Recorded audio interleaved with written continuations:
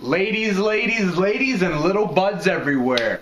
THC is back in the EWA. That's right. At the last free show, our boy Chad Austin brought back the Hellcats, Sexy Steve, and Jimmy Stars. And you know what? We're gonna get rid of all this bull crap, the Versace's, the sports management, all this crap. It's done. You know what, Sean Cannon? You've been going around telling everybody that you're the best. You know what the Hellcats think about you? We took your name, Sean Cannon. We put it together. From now on, you're called Shannon. That's right, you little girl. And we're gonna treat you like a little girl and go Andy Kaufman on that ass. January 13th, you get sports management to cough up some cash, find you a tag team partner, because you got the Hellcats. We're gonna show you who's best.